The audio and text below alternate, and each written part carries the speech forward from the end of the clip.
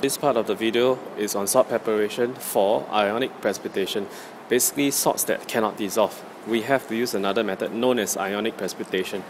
So the 5 salts that we use will be silver chloride, lead chloride. These 2 chlorides are insoluble, and these 3 salts, barium and lead, are insoluble. So when you have these 5 compounds coming up and they ask you to form the salt, use the method known as ionic precipitation. Okay, so we're going to discuss what is the problem.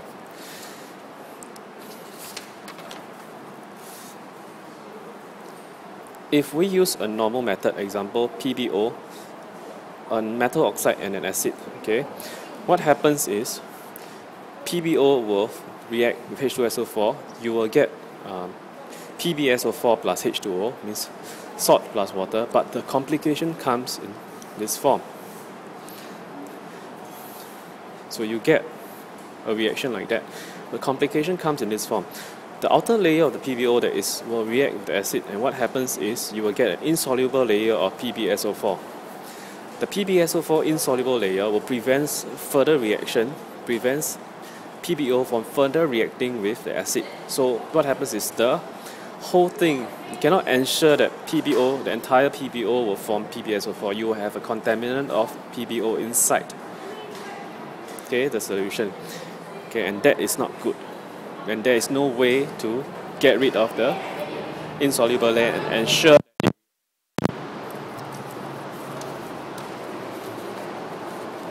So how do we solve it? We solve it by using a puzzle box like this. So same thing, we always ask ourselves, okay, I want PbSO4, how can I get it?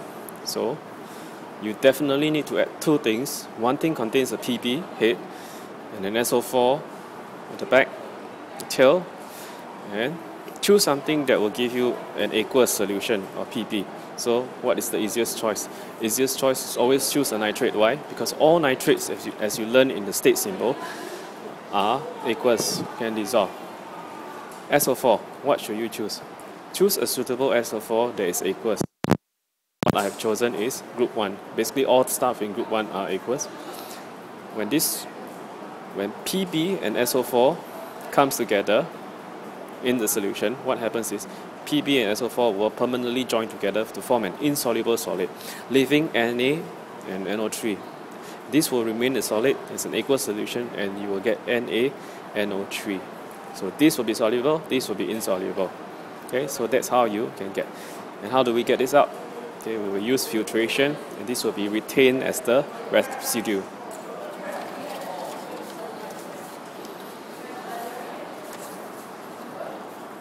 Okay, another example. Now, this is another insoluble salt. This is what I want. Okay, what should I do? Step 1,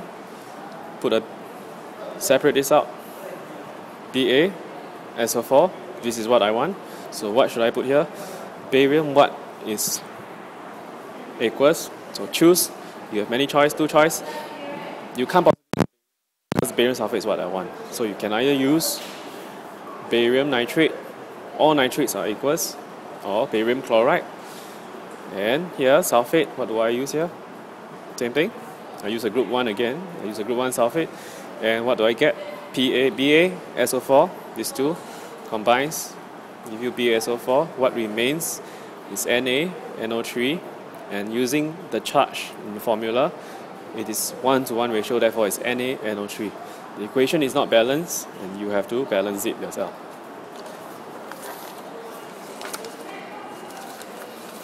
Okay, one more example. PbCl2 is another insoluble salt. This is what I want, PbCl. So, break it up. Lead, alright. Lead chloride is something that I want. So I will use a nitrate, and same thing, I'll use a group 1 salt. I'll get the salt that I want, PbCl2. What remains will be NaNO3.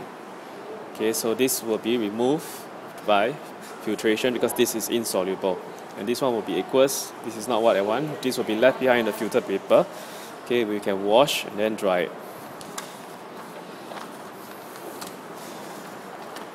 Now, in a pictorial form, this is what the reaction looks like. if I want Pb and SO4, I will use lead nitrate, sodium sulfate, and when I add in lead nitrate, it breaks up into free ions because it is aqueous. Sodium sulfate will break up into free ions because it's aqueous as well. And then what happens is, when lead and sulfate, they meet each other, they will permanently combine and form something known as lead sulfate here.